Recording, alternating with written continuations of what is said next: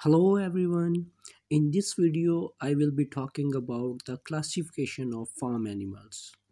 As you know, farm animals are those animals which are raised at farms for milk production, for meat production, for egg production, etc. And these animals are sheep, goat, camel, and many more. So, how can we classify these animals, or what are the specific terms which are only used for one group of animals?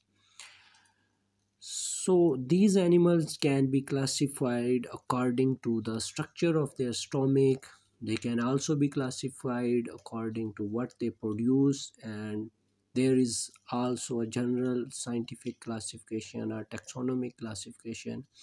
But in this video, I will only be talking about the classification on the basis of their stomach and the classification on the basis of what they produce. So, do you think that different farm animals might have a different type of stomach? Yes, you are right. Actually, farm animals are classified into two main groups on the basis of their stomach. One of them is ruminants, and the other one are called non-ruminants or monogastric. So ruminants are the animals which have stomach with four compartments, and these compartments are rumen, reticulum, omasum, and abomasum. And the example of these animals are cattle, buffalo, sheep, goat, camel, etc.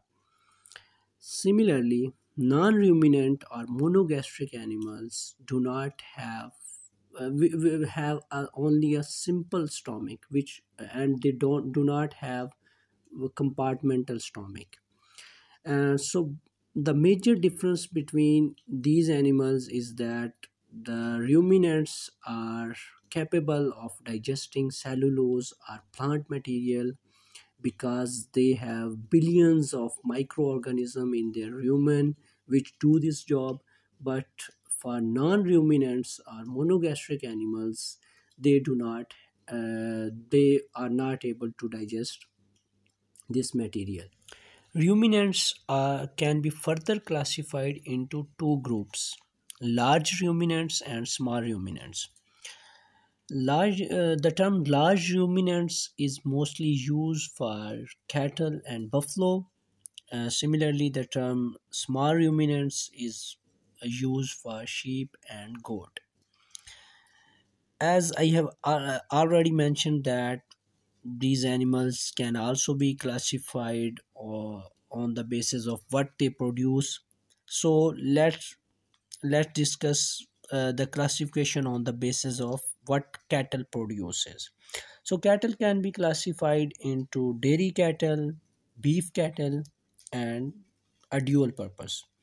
Dairy cattle is used for milk production, beef cattle is raised for beef production, and there are few cattle which are raised for dual purpose, milk and beef both.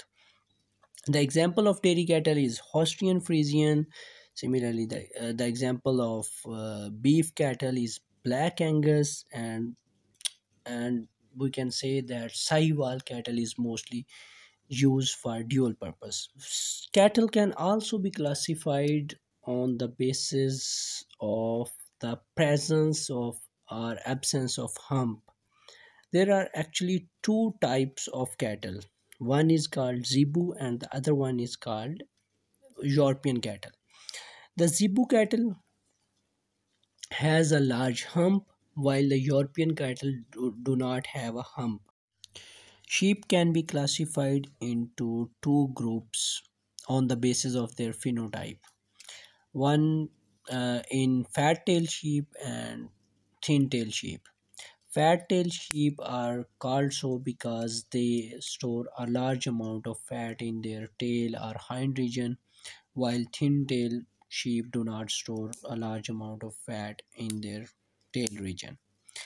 So they can also be classified according to what they produce. Like they can be classified into dairy sheep, they can be classified into meat type, they can be classified into wool type, and similarly goat can also be classified into dairy goat, they can also be classified as meat type goat, and there is an other type which is also called as hair type goat.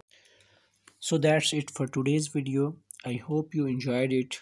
Do let me know in comment section if you know an other way to classify farm animals. I would really love to hear from you. Thank you.